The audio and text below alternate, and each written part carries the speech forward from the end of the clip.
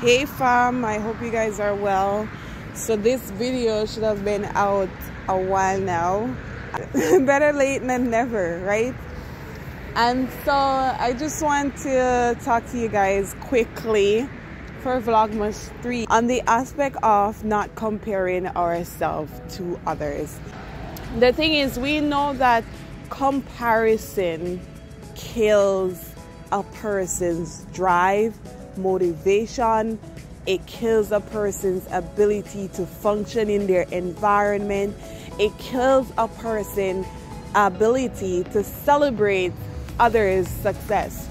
And so as you enter into the Christmas season, or as you begin this countdown to Christmas, I want to encourage you guys to not compare yourself with others, right? And the same goes for me.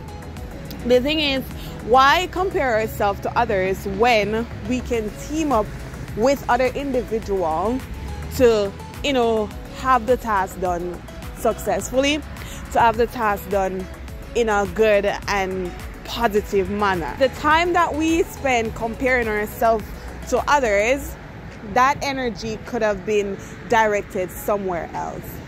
The thing that I learned is that when we spend time rethinking situations, our mental state sort of deteriorates, right? Our mental state is not how it's supposed to be. We find that we're unhappy. We find that we can't go about our day-to-day life or do our day-to-day tasks without thinking that, you know what, so-and-so is doing so good, and I don't think that I can do that.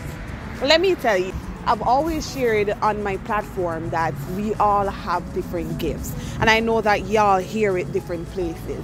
We all have different gifts. And the thing is, when the workman is building a house, right? You realize that you have different people on that site to do different tasks.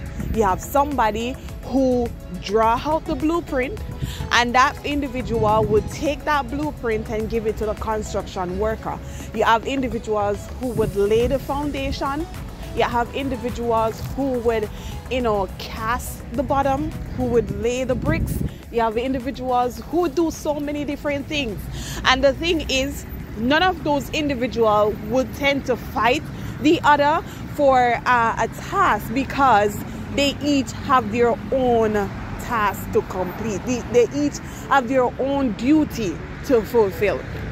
And so I just want to encourage you that this season, if you're driving in your neighborhood and you see your neighbor have some nice little pretty decorations from their houses, or you see your neighbor doing some nice fancy things, don't compare yourself to that neighbor, because you don't know what that neighbor is going through in that moment.